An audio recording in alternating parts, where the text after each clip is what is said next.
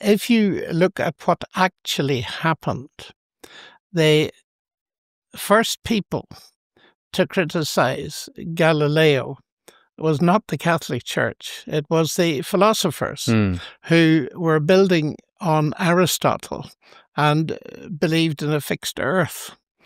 And the church got involved rather foolishly because it had climbed on the Aristotelian bandwagon. Yes. So you could argue that this is not really science versus Christianity, because Galileo was a Christian. He believed in God before he started all this and when he finished.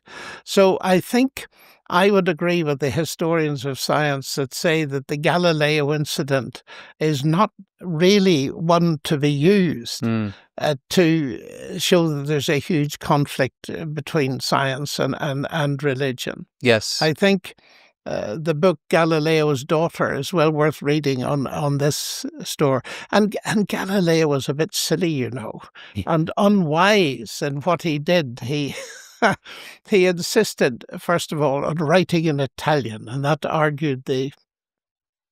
irritated the experts who thought everything should be done in Latin.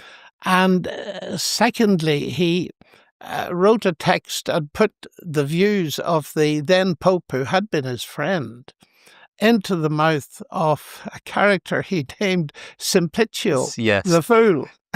And as for PR, I think he comes fairly near a zero. Yeah, actually.